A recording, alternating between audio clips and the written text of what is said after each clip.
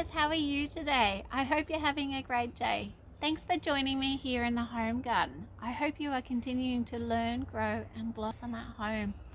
Well, I thought we would do a little bit more experimenting. So I haven't done this for a long time, but then I fell in love with making sprouts again. So I thought that we could do an experiment in growing some sprouts. So we've got some quinoa. Now, I love quinoa. You saw that I love my quinoa rainbow salad. And you know I love rainbows. So I've got some tri-coloured quinoa here. And we're going to do something different with it today. We're going to make, not sprouts, but microgreens. How cool is that? So we're going to be able to eat the green shoots as well as the seeds. So we've been soaking them here to clean them up and their impurities. And we've got a little microgreen container. So if you don't have one at home, you can use a takeaway dish as well. So we've got some paper towel. Can you see that one okay? Now we've got this handy little tool. We've been rinsing them and we're going to gently wet. You can see that it's catching the water in there. Whoops, hopefully it doesn't leak on me. Let it drain down. We don't want too much water. Want it just nice and damp. There we go. You see that? And then we've still got some water down the bottom. No. We are going to grow them like a cover crop. Okay? Okay, so we are going to grow them so nice and thick. We're going to do about half the size. I might even put the rest in the garden. So we're just going to, oh, that feels nice. It feels like we're making a cake or a brownie. You know what? I did spill the water. It's going down my Tootsie Toes. Oh, that's okay. I don't mind a little bit of mess. Mess and dirt is fun. So there we go. We've done that nice and spread out. And we can't wait to see how these grow. Then we'll be able to eat the sprouts on our salads, on our sandwich. Now, we've got something else from the pantry. We've got chia seeds. Did you know I grow chia in my garden? Chia seeds are fantastic and they're a superfood and they taste delicious. Have you ever had chia pudding? Chia chocolate pudding is delicious. So we're going to make some more microgreens and we're just going to sprinkle them on. There we go. We're going to watch them grow and it's a race between the chia seeds and the quinoa. Now, both of these, I grow the seeds of the chia for me, but they're a little bit hard, so I grow them for the bees. I grow the flowers so that they attract the bees. And you can also use the leaves like spinach. So sometimes I don't have spinach or silver beet, so we're going to grow and see them. Now, I'm going to show you something really cool. So only today, maybe an hour ago, I started to soak the quinoa. But I can already see that it started to sprout. Would you like to have a look? Have a look in there. See if you can see the little seeds that have popped out.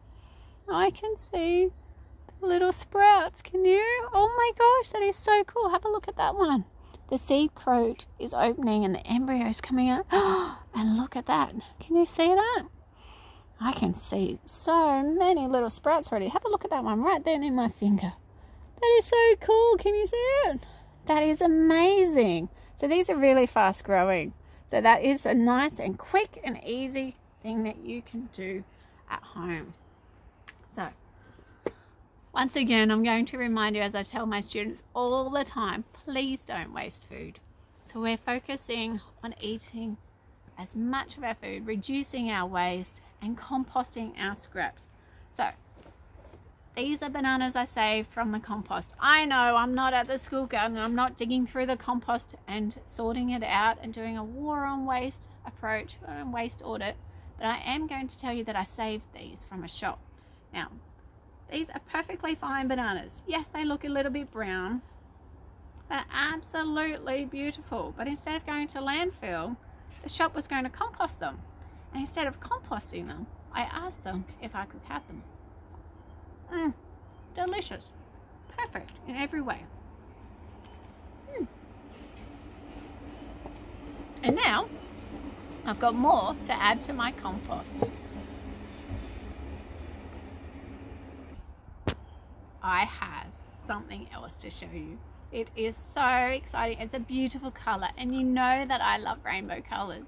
So I'm going to show you. Oh, it's a secret. I'm going to bury it.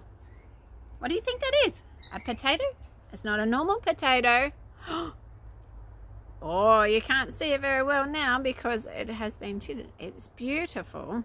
Let's see if we can see what color it is underneath. Oh, it's going to be a surprise. You ready? Okay. This is not just an ordinary sweet potato.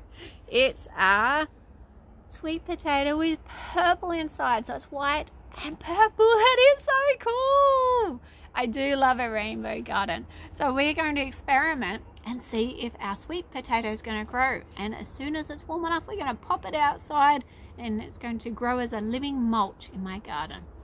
Now, because I love rainbows, I'm going to end the day on a little bit of a quiet time. I'm going to document all my findings and I'm going to put my feelings on paper. I'm going to calm down when I'm feeling a little bit sad or angry, or if I'm feeling a bit lonely, if I'm feeling happy, or if I'm feeling joy.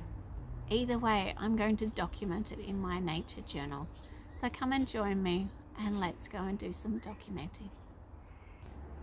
Okay, so Princess has joined me for another quiet time here in the garden. So I'm going, oh, well, I'm quiet anyway compared to this little cheeky one. Okay, I'm going to show you another easy nature journal, just one piece of paper. And we're going to fold it into 4. So that's a quarter of the size. We've got 1, 2, 3, 4. So now we've got a little book. And we've got 1, 2, 3, 4 pages that we can use. So I'm going to sit here and do some painting. I might even paint some rocks. Would you like to join me in painting rocks? Perhaps you could paint a rainbow. Maybe you could give it out and hide it like a sign of hope for people. Maybe we could do some painting of some more signs like this one here. Got some more labels that we need to do. Or we could do some beautiful watercolors. You see this one I did? Let's have a look. So I did an art class this week. So we've been drawing our root vegetables. Can you do me a drawing? I'm going to prepare for next week's classes. We're going to use something special. So I hope that you can join me next time. Thanks for joining me. Have a great day.